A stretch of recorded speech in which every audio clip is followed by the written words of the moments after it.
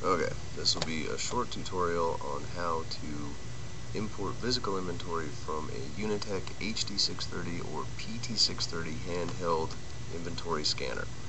I've already got my items made in Counterpoint, and I've already scanned my items with the PT630, so I'm going to go ahead and use PT Com Manager to get the list of items off the device. So open that up and click the Open Portable Window button. Everything in here is already set up, so I can just click OK. And here's my file right here that has my list of items. So I'm going to drag that using left mouse button over to C, Counterpoint, my company folder, and the import folder inside of that. Click OK. It uploads all the files, and that's all I need to do with the PT Com Manager. So I'll close out of here.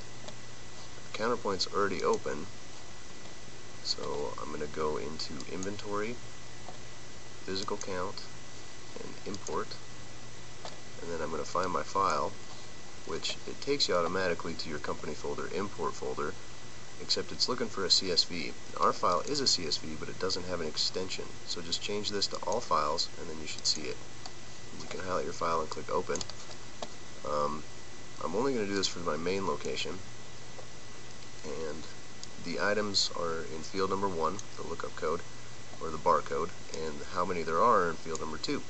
So I'm just going to go ahead and verify it, see if I'm going to get any errors, and I don't. I have 3 items that will be updated.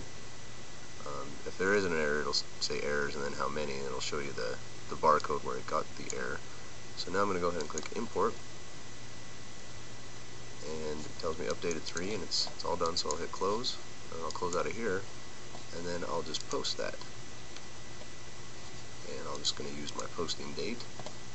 Go ahead and hit Post.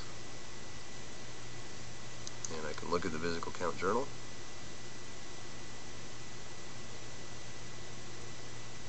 And there's my list of items that were imported. And that's it.